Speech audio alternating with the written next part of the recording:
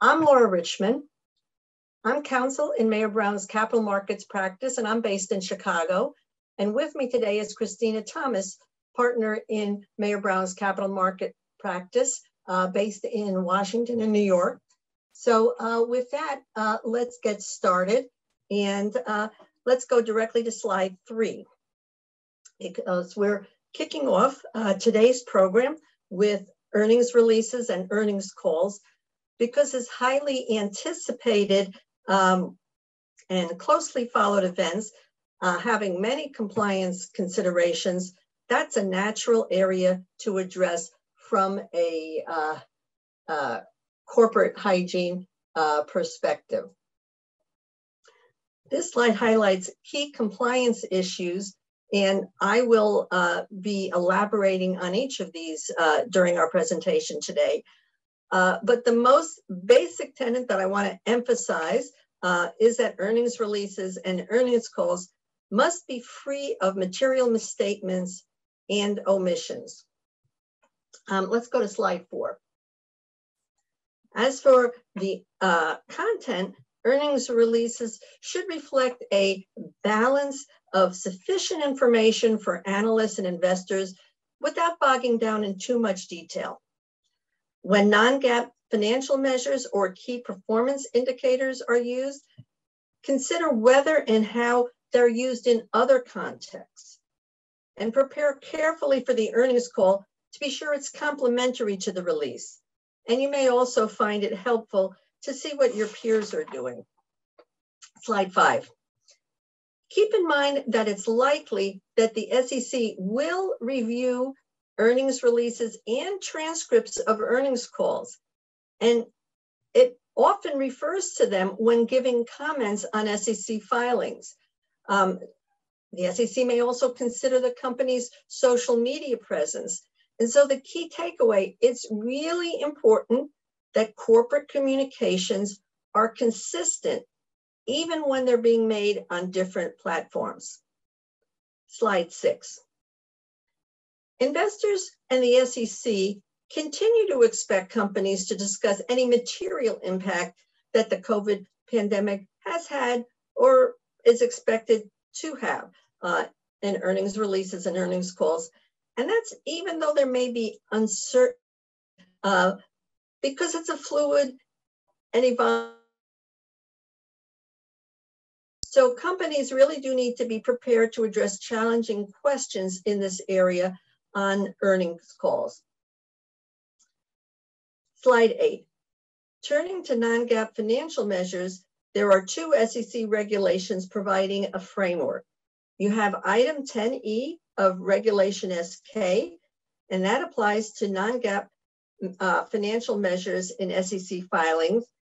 And you also have Reg G, which applies to all public statements that reporting companies make that contain non-GAAP financial measures. So that's going to include earnings calls and investor presentations, as well as SEC filings. Both regulations require reconciliation to the most comparable GAAP measure, and the non-GAAP financial measure can't be given greater prominence than the GAAP measure receives. Slide 9. I want to point out the SEC staff has a series of compliance and disclosure interpretations devoted to non-GAAP financial measures. Among other things, these NDIs provide guidance on what the staff considers to be misleading use of non-GAAP financial measures and what they consider to be unacceptable prominence given to non-GAAP financial measures. For example, a measure would be misleading if it excludes normal operating expenses, or the adjustments are inconsistently applied either between periods or just for non-recurring charges, but non-recurring gains in the same period. Slide 10, prominence considerations can apply to headline and bullet point captions in earnings releases. And that's a point that sometimes people miss. So just don't omit the comparable GAAP measure from an earnings release headline that includes non-GAAP measures. And also, it's particularly problematic to describe a non-GAAP measure, for example, characterizing it as record performance or exceptional, unless there's a prominent characterization of the GAAP measure. And this is especially situations where the non-GAAP earnings measure might show non-GAAP showing a gain where the GAAP shows a loss, and that'll be picked up by comments for sure. There's a lot of details in these C&DI, so it makes sense to review them from time to time, especially if you're using a new or modified non-GAAP financial measure, or if it's the first time you're personally reviewing a document with non-GAAP financial measures. The staff frequently refers to these C&DIs in its comments, so you want to be sure that you're applying that guidance. Slide 11. For the last couple of years, non-GAAP financial measures have been the most frequent topic of staff comments in their letters. So it really does make sense to pay attention to what these comment letters are saying. For instance, be sure to provide the reasons for using non-GAAP measures, and be careful about titles for non-GAAP measures. And be sure the reconciliation is to the most directly comparable GAAP measure, and consider whether the characterizations of adjustments you're using are appropriate. Slide 12. You may get a comment asking you to explain how an adjustment is calculated and why it's appropriate. And in the COVID arena, there have been comments asking for explanations of the nature of a COVID-related non-GAAP financial measure. 13, please. When using a COVID non-GAAP measure, make sure the purpose is to show how management and the board are analyzing the impact of COVID. You can't use the non-GAAP measure to paint a rosier view of the company. And it's also important at this point, well into the pandemic, to consider whether a prior exclusion for a non-GAAP continues to be appropriate, or whether items being excluded have now become routine, recurring expenses in the new normal. Think cleaning expenses, for example. Slide 15.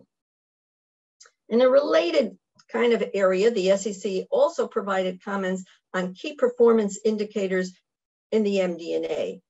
And there's many types of metrics that can be KPIs, same-store sales, active customers, number of account holders affected by a data breach, employee turnover rates. Those are some of the KPIs that the SEC specifically mentioned.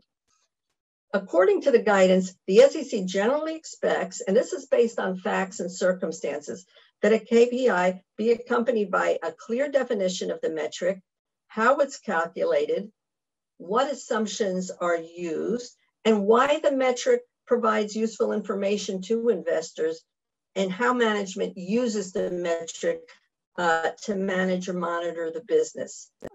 16, a few key pointers to keep in mind in this area. If you're going to use KPIs in an earnings release or other presentation, you very well may need to put them in the MD&A as well. If KPIs are material to investment or voting decisions, it's important to have effective disclosure procedures specific to those KPIs in order to ensure consistency and accuracy. Especially if you have a KPI that's customized just for your company, there needs to be a process in place to document its calculation. So if somebody else is performing the calculation, they're going to do it in the same consistent manner. 17. The SEC also looks at earnings transcripts and presentations, and that can lead to a KPI comment on your MD&A. So the SEC may note that the earnings call and presentation contains KPIs and they're not discussed in the filed report. And you may get a comment asking, why not? Put them in future filings or explain to the staff why those kinds of disclosures aren't needed in the filed documents. And the staff's also commented when there's inconsistencies, for example, on the number of KPIs disclosed in different platforms, and they may ask for additional information to provide context. Slide 19. Moving on to Regulation FD, just as background, recognize that the purpose is to prevent selective disclosure of material non-public information. And that's so all investors get equal access to the company's material disclosures at the same time. 20. If a company plans to intentionally disclose material non-public information to certain types of people, Reg FD requires the company to simultaneously disclose that information to the public. And if selective disclosure unintentionally occurs, the public must be informed promptly. And Reg FD has some parameters for what that means. And basically, you need to be sure that you're using a reasonable method of broad public disclosure. Let's skip to slide 25, even though there's a few more slides you can look at later on FD. Form 8K generally offers a means of Reg FD disclosures, with item 701 expressly designated for the purpose of furnishing those disclosures. But also item 2.02 is targeted specifically for earnings, generally requiring disclosure of material non-public information regarding a completed quarterly or fiscal period. That's where we come in using that for earnings release. But there is also a very helpful exemption for further filings after the earnings release when you have oral statements, but only if certain conditions are met. Slide 26. So to get the benefit of the exemption of additional 8K filings for information that may come up on the earnings call, you need to satisfy all of the conditions listed on the slide. So the presentation has to be complementary to and must occur 48 hours after the earnings release 8K. And the presentation must be broadly accessible. The information, financial and statistical, would be on the company's website. And the presentation had to be announced in a widely disseminated press release, for example, with instructions for how to access the presentation and the material. But I want to emphasize as a key takeaway, get your earnings release 8K on file with Edgar before the earnings call. Slide 27. There is a CD&I 102.01, and that provides guidance on what is adequate notice under Reg FD, and it indicates that several days notice would be reasonable for a regular quarterly call. And it's also helpful to describe in the notice if there's going to be transcripts or audio available following the call. Slide 28.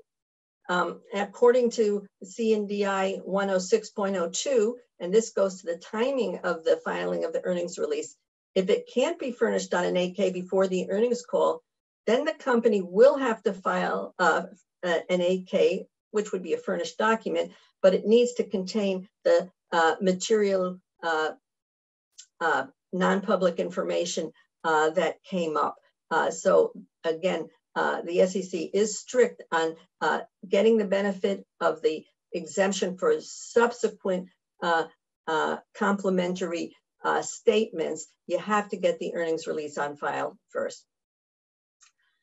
Slide 30, where we'll start talking about another corporate hygiene matter, and that's taking advantage of the safe harbors for forward-looking information under the Securities Act and the Exchange Act. For these to apply, you need to identify the information as forward-looking and have meaningful cautionary language identifying the facts that could cause results to differ materially. 31. Whether a statement is forward-looking depends on particular facts and circumstances. So it's important to try and tailor cautionary statements to emphasize the ways in which specific statements are forward-looking. Boilerplate is not going to get you very far in this. And you also can't rely on the safe harbor for something that's already happened. And the safe harbor is not going to work if the person making the statement knows it's misleading. Slide 32.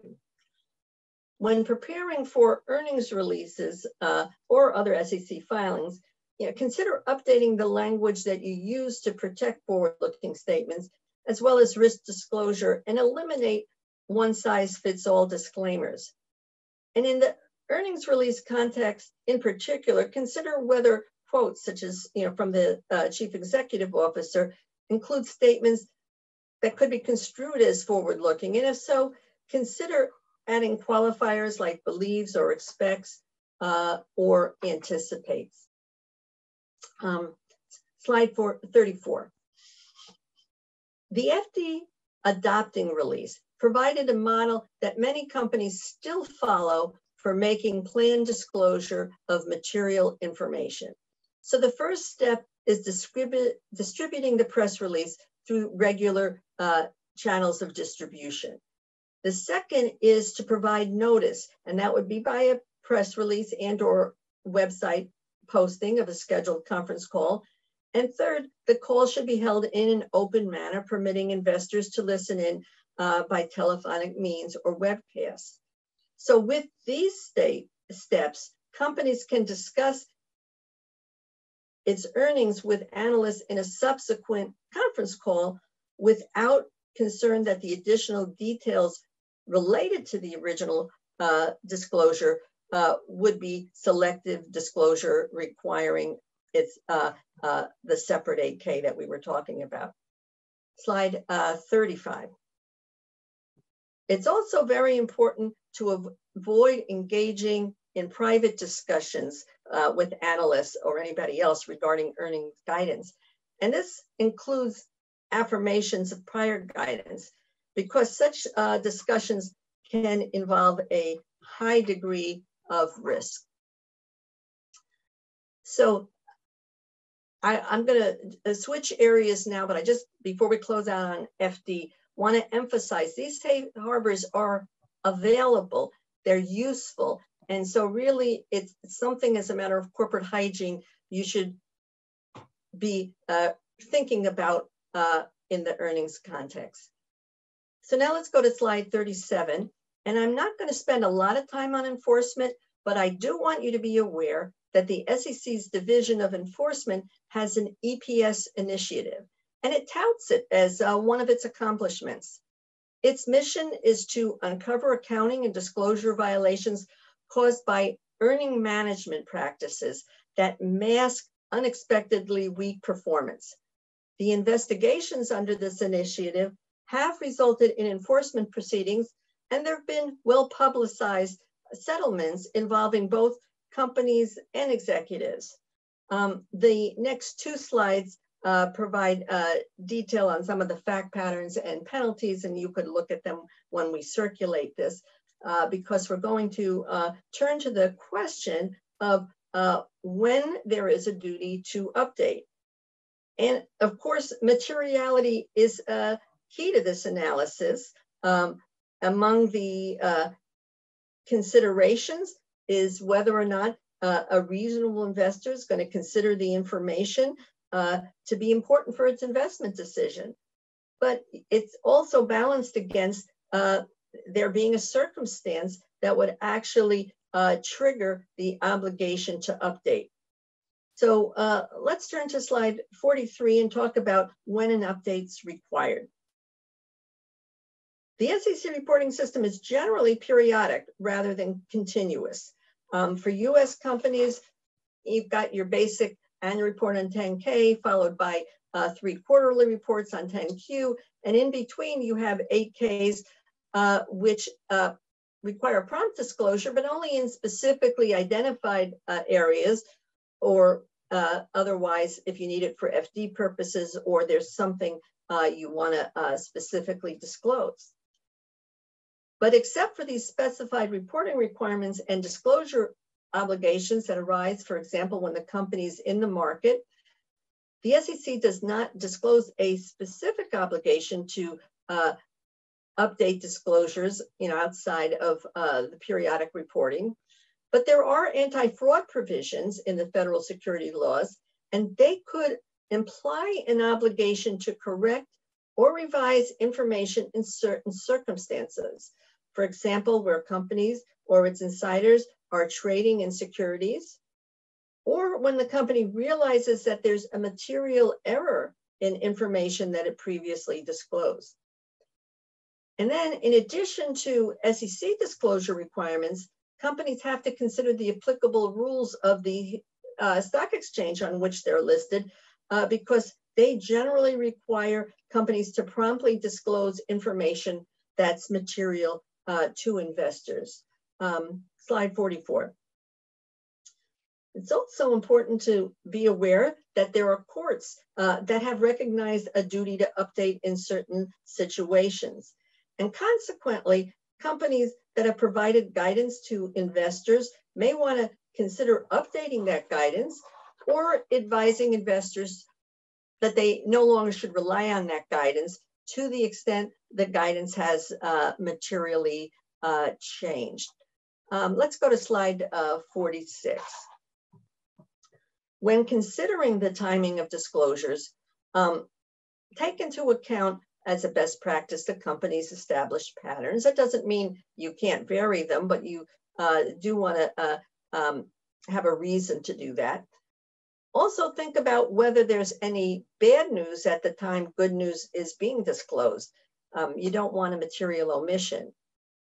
Other events to take into consideration might be the company's blackout period or trading windows, or possibly redemptions or repurchases of shares. All of those go into the timing of disclosures to the extent they're not specifically required by the SEC reporting obligations. So now we're going to switch gears a little bit and go to slide 48, and we're going to talk about related transaction disclosures. And related person transactions can get a lot of scrutiny. So it's an area you want to be sure you're making, taking all the steps you need to get the corporate hygiene right. The SEC intentionally uses the term related person in its rule as opposed to related party.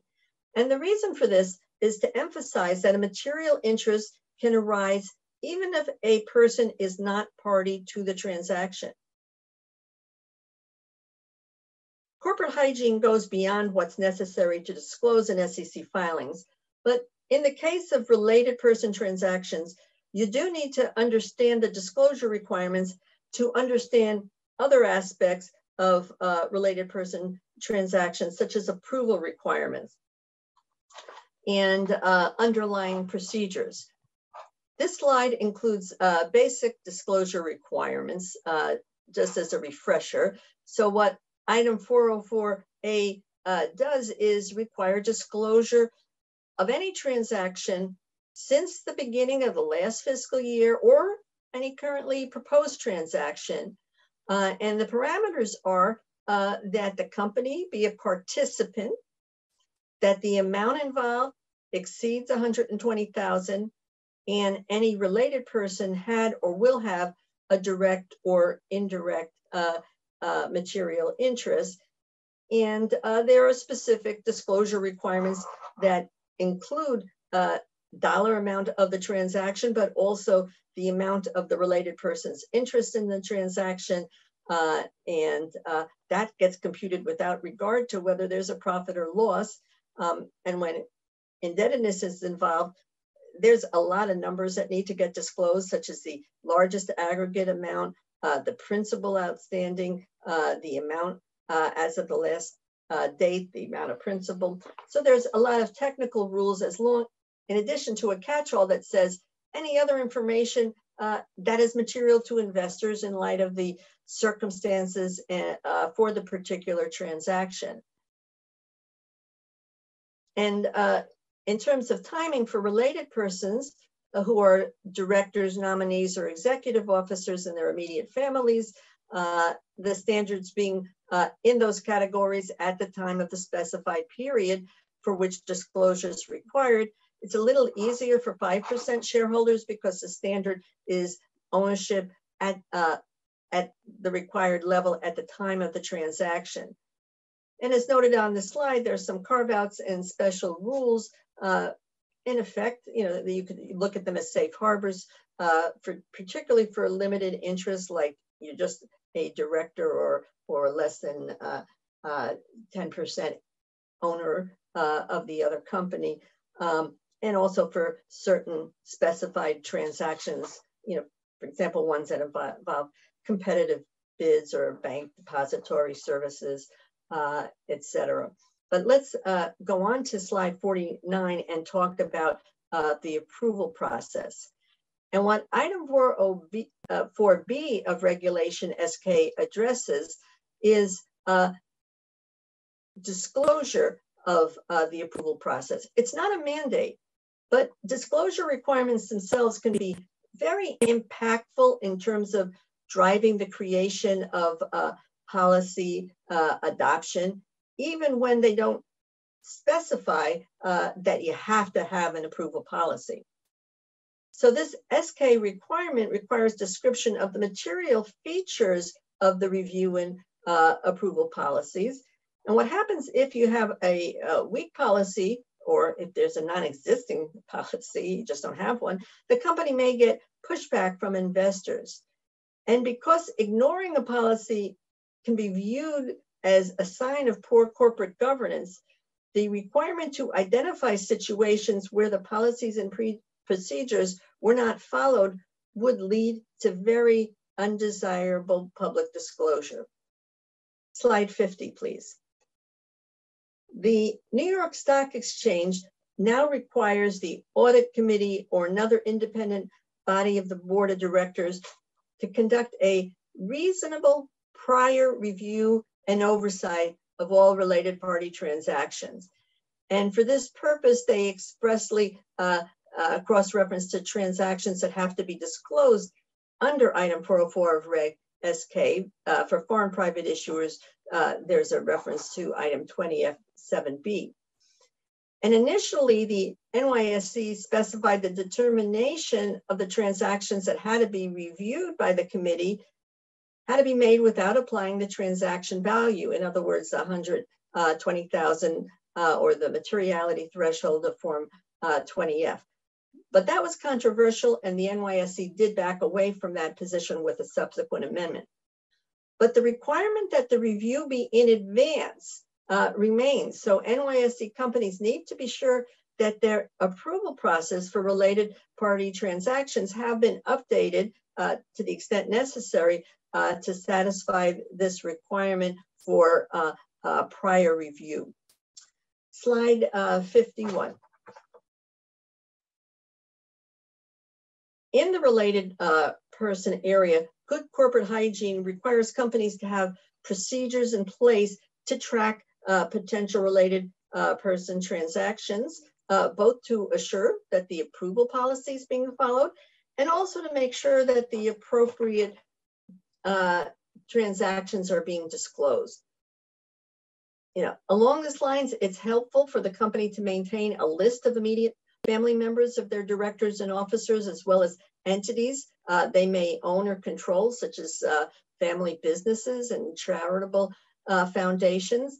In addition to relying on self-reporting by these individuals, companies may want to search their payables to identify transactions with the designated persons.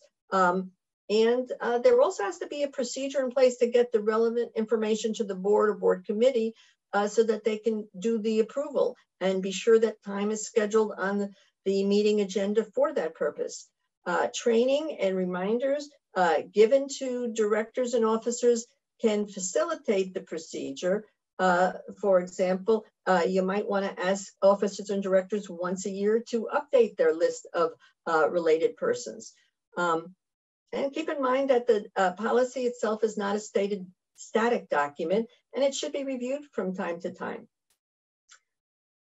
Slide 53, I'm just going to very quickly talk about governance documents needing update because they provide the backbone for corporate hygiene. They range from the company's charter and bylaws to committee charters, governance guidelines, codes of conduct. 54, please.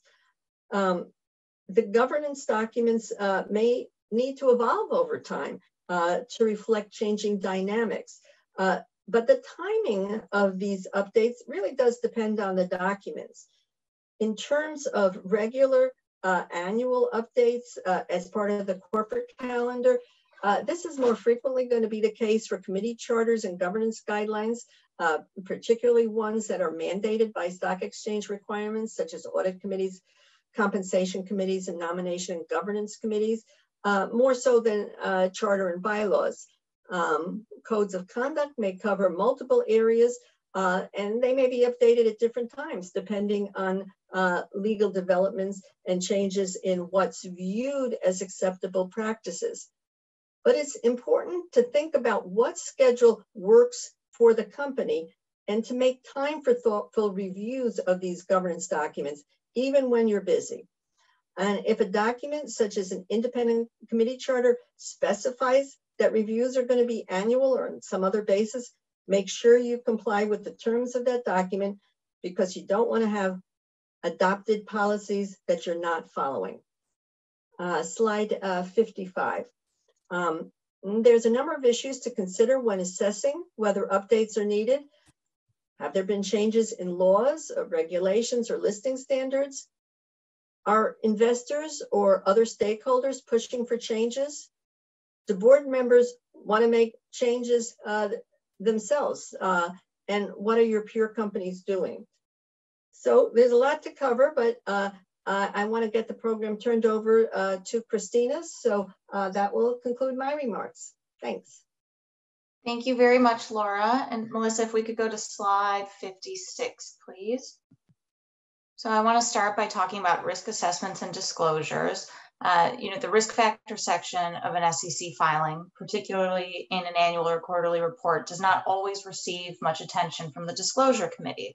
So I think, some companies might get comfortable just making it a habit to raise the question each quarter of is there anything new that we need to disclose as a risk, without actually reviewing existing risk factors to see if they warrant deletion or revision. And if a company incorporates by reference, there may be even less incentive to closely examine previously disclosed risk factors. When taking potential liability into consideration, there may be even further reluctance to delete risk factors, even if they no longer seem material to the company. So if we can move to slide 57. Okay, so the SEC, it seems, has been paying increased attention to risk factor disclosure. So today I wanted to go over some recent rulemaking, market trends, staff comments, enforcement focus, and guidance. Slide 58, please. So this is not new, not really. Everybody should have incorporated all of this into their filings already, but the SEC in the last administration did amend item 105. So just as a reminder, there's now a summary section required if your risk factors go over 15 pages. The summary has to be 2 pages or less, and it has to appear in the forepart of the annual report or prospectus. The standard for disclosing risk factors changed from most significant to material risks. The organization structure has been changed to require relevant headings as well as subcaptions, and also requiring that generic risk factors that could apply to any company go in the back. So this was all in an effort to cut down on the amount of risk factors companies were disclosing that seemed to be boilerplate or generic, to make them company specific and to not just sort of overload investors with risk factors that may not be applicable or even material to the company. Next slide, please. Risk factor disclosure trends listed here were precipitated by either recent macro level events affecting a large number of public companies, or the SEC and SEC staff's increased attention to particular issues affecting a large number of public companies. Now, not all of these will be applicable to every company, but most companies are disclosing the risks of COVID-19 and cybersecurity to their business.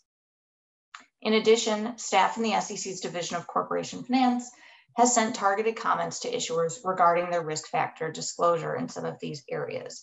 So we could turn to slide 60, please.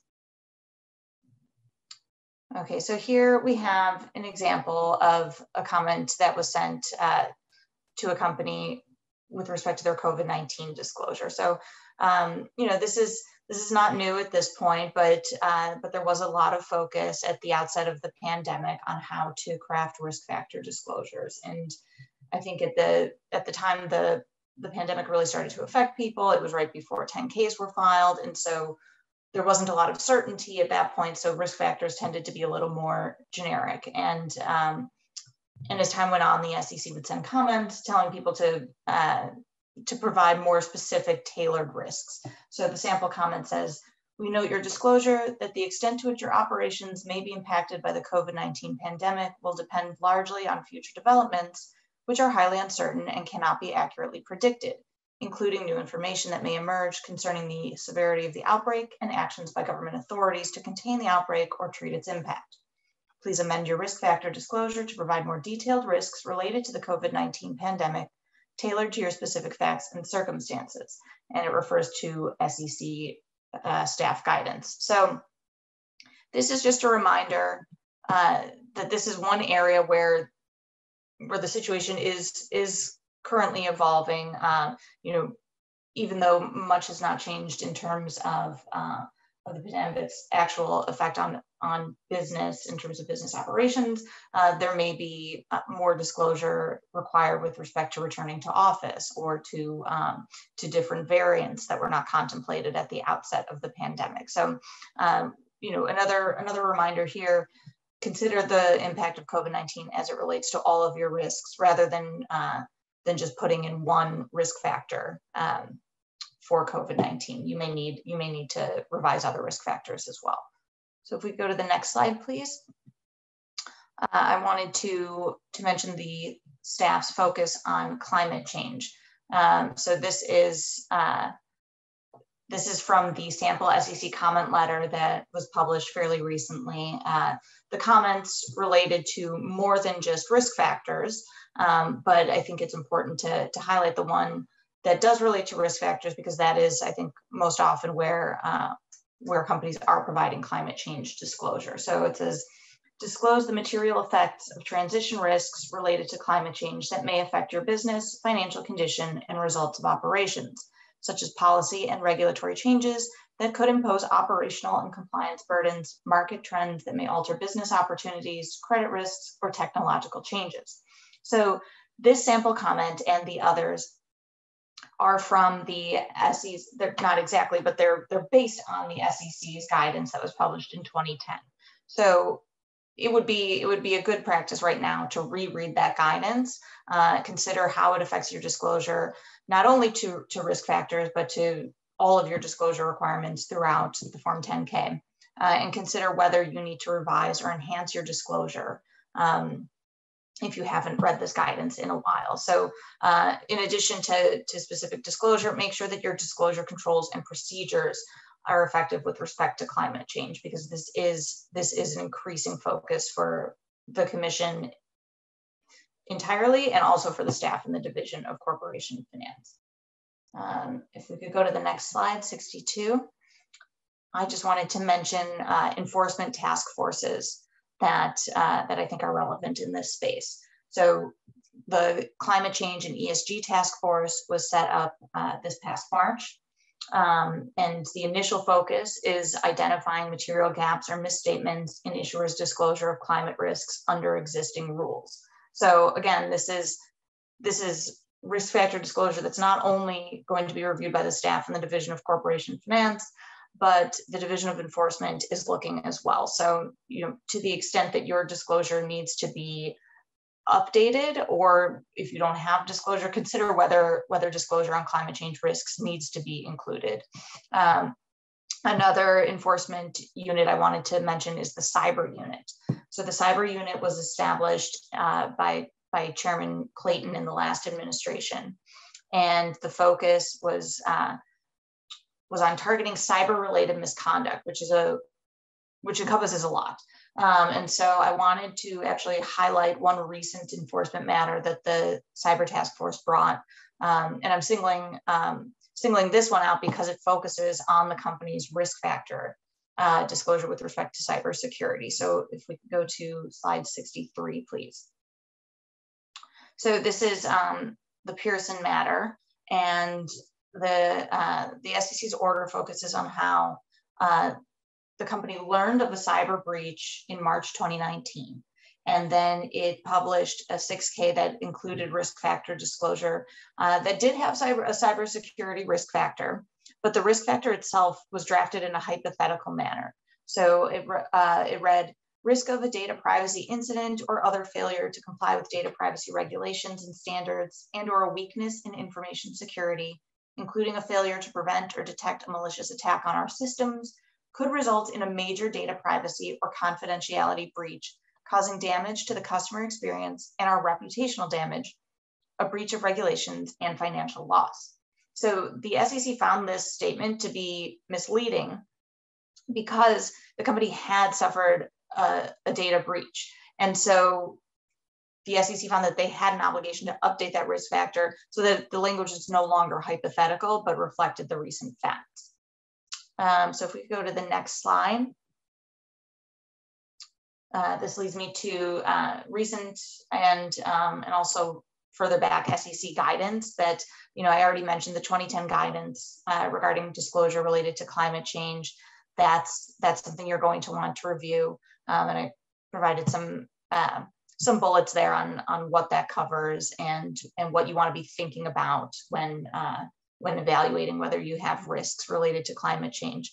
And then also the 2018 guidance on cybersecurity disclosures. I think that what happened in the Pearson case is contemplated by that guidance. So it's not only provides a list of issues to consider when drafting cybersecurity risk factor disclosure, but it says explicitly, in meeting their disclosure obligations, companies may need to disclose previous or ongoing cybersecurity incidents or other past events in order to place discussions of these risks in the appropriate context. So again, this is just to say this is an increasing focus for the agency and something that you should be aware of and evaluating when providing disclosure. So with that, I'd like to turn, if we go to slide 65, we'll discuss disclosure controls and procedures, as well as internal controls over financial reporting. So next slide, for disclosure controls and procedures, we're going to go over applicable rules, SEC guidance, some practice tips, and then again, enforcement focus. So next slide. So as I'm sure everyone in this virtual room is aware, the Exchange Act requires a company's principal executive officer and principal financial officer to make certifications regarding the maintenance and effectiveness of disclosure controls and procedures. And I think it's important to remember exactly what the rule says. It's the controls and procedures have to be designed to ensure that information required to be disclosed by the company in its Exchange Act reports is one, recorded, processed, summarized, and reported within the time period specified in the Commission's rules and forms, and two, accumulated and communicated to the company's management as appropriate to allow timely decisions regarding required disclosure. So turning now to SEC guidance on slide 68.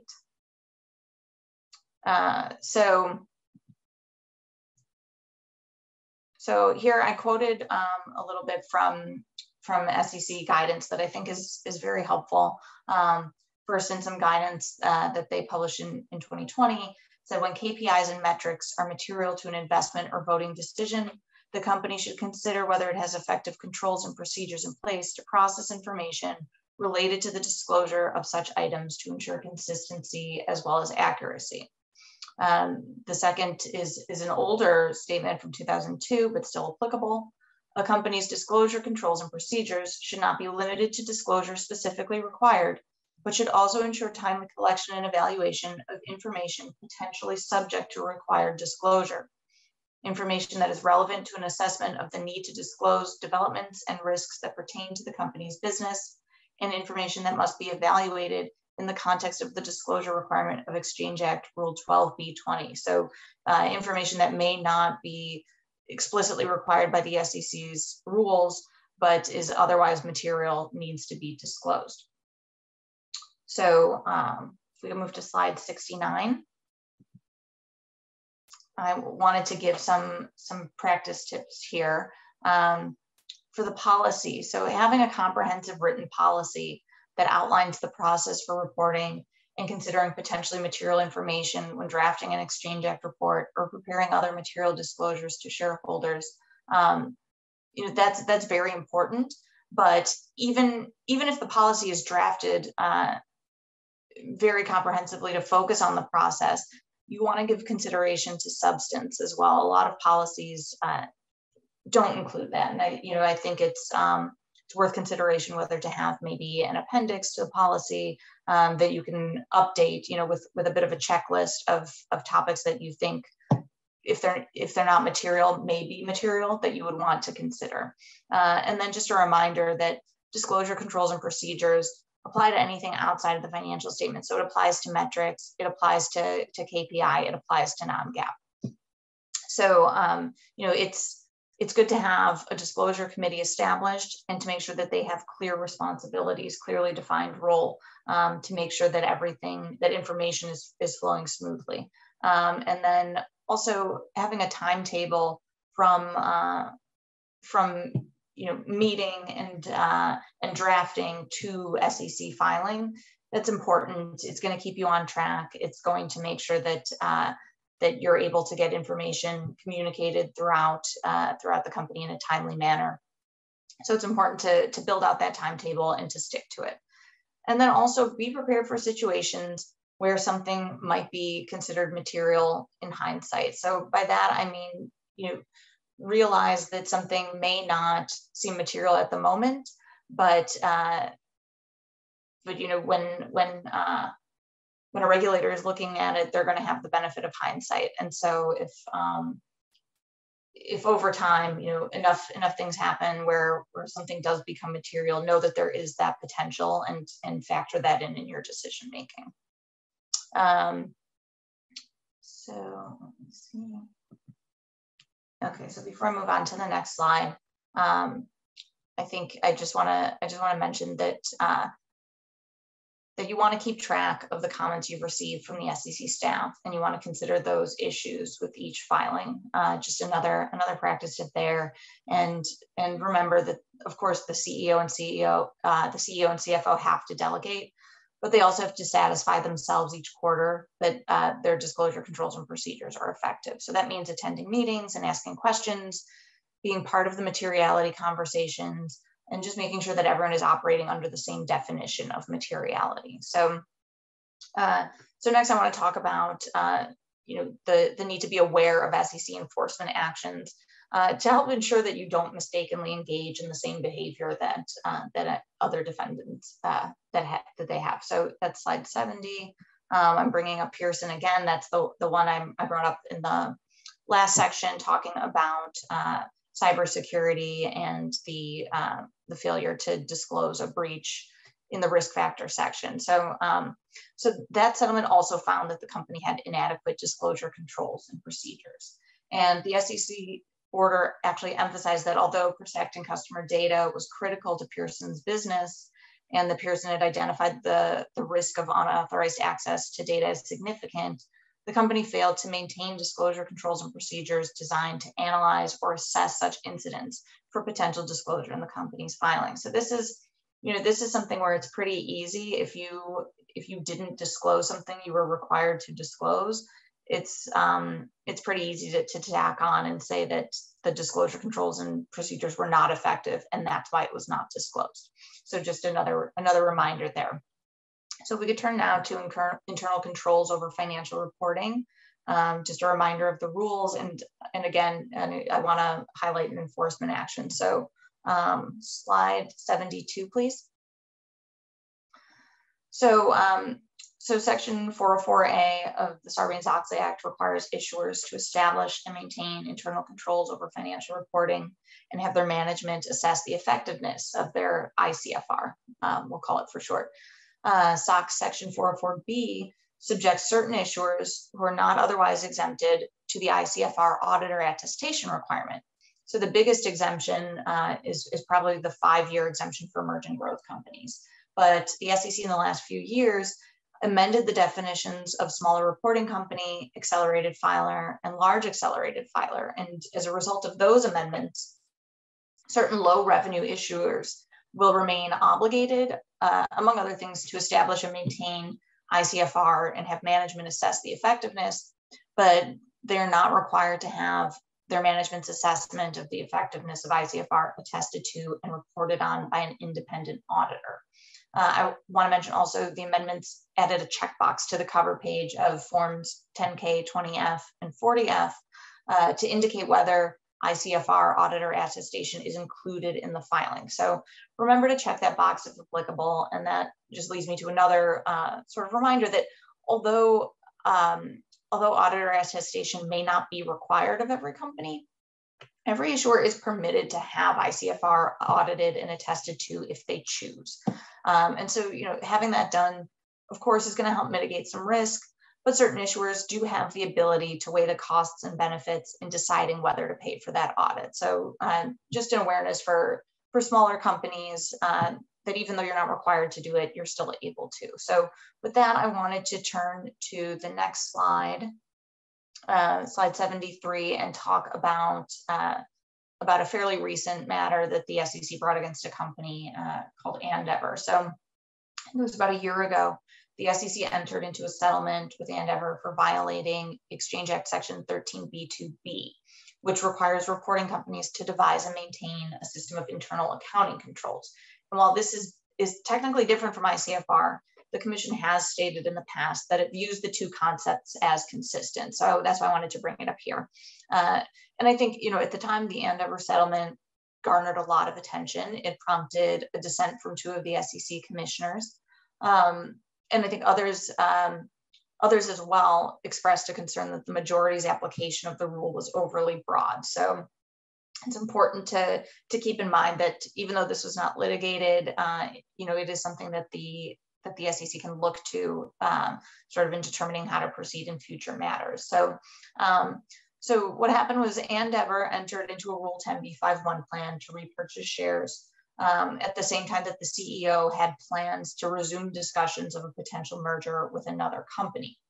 So the SEC found that the company was trading while in possession of material non-public information, but strangely, there were no charges of insider trading brought. So the SEC instead found that the company failed to devise a system of internal accounting controls sufficient to provide a reasonable assurance that stock buyback transactions were executed in accordance with management's authorization. And they specifically said that the company had implemented an abbreviated and informal process to reach the decision that they had no MNPI at the time.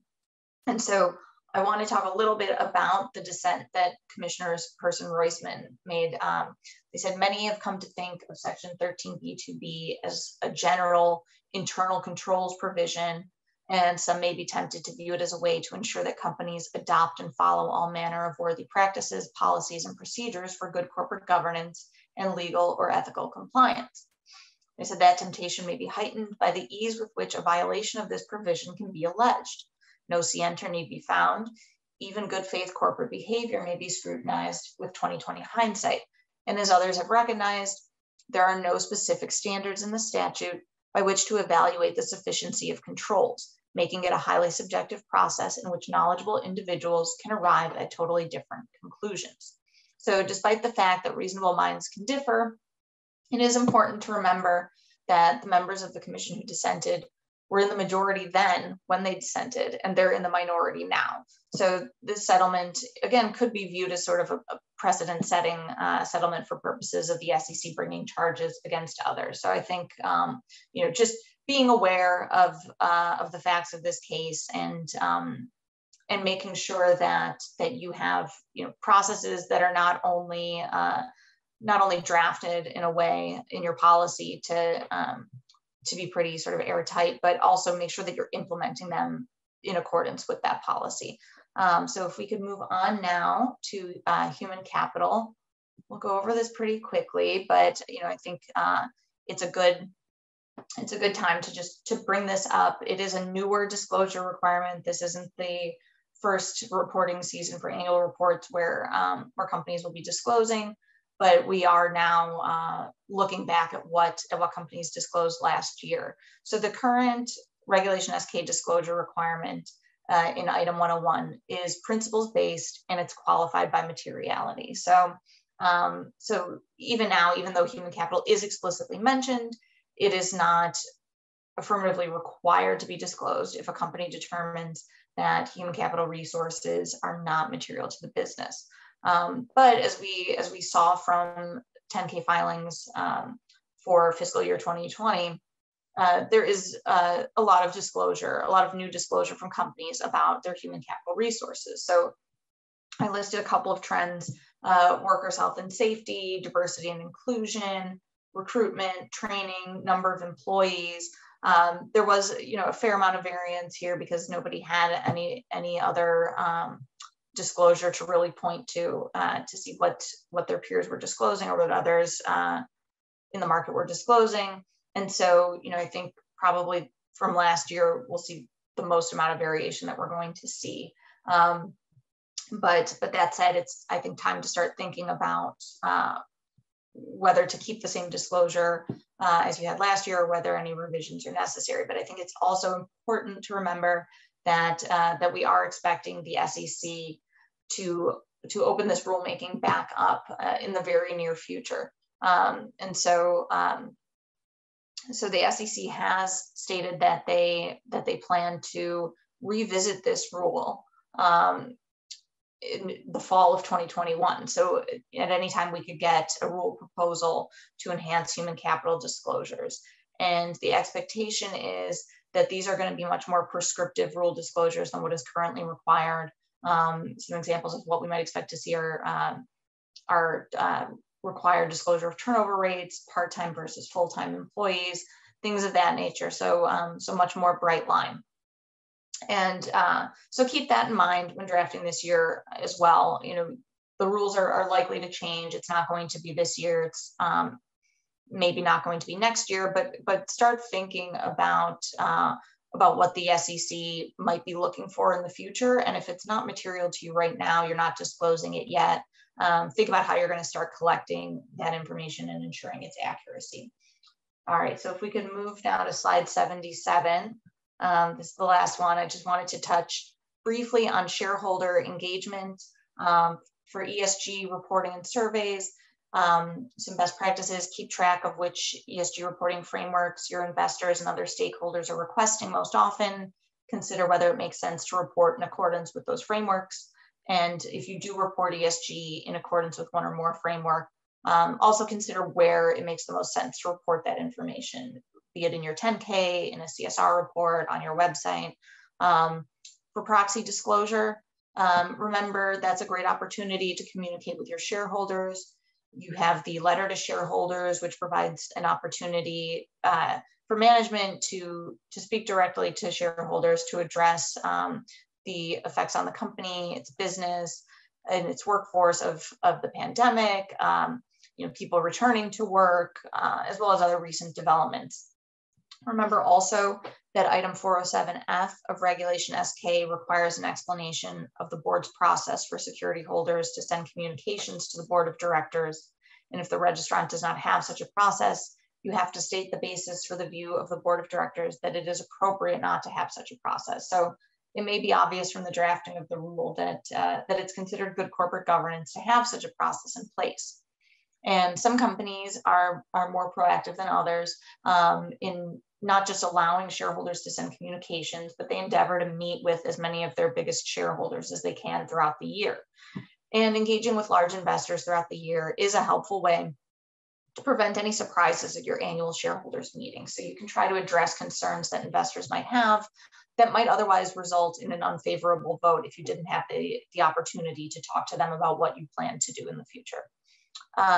Rule 14A8, I just wanted to touch on that quickly because the amendments that the SEC adopted in 2020 are going into effect for this next year. I'll say the amendments have generated controversy, and there have been efforts to repeal or modify them, including by the current SEC. They have it on their agenda to revisit those rules as well, but that's not likely to happen, at least in an adopted form, for some time. And so, so remember that there is a shareholder engagement component that's been added to the rules. And each shareholder that submits a proposal is going to have to offer to meet with the company, whether in person, not likely right now, or via teleconference. So that is something to think about if you get proposals, how you want to handle that. And then I know I'm over time, and I know Laura already covered it, but just wanted to remind people that that Regulation FD does apply when you're engaging with certain investors. And so regular trainings to go over your Reg FD policy are advisable, and make sure that that you're aware of your obligations under Reg FD. So thank you for sticking with us, and have a great afternoon.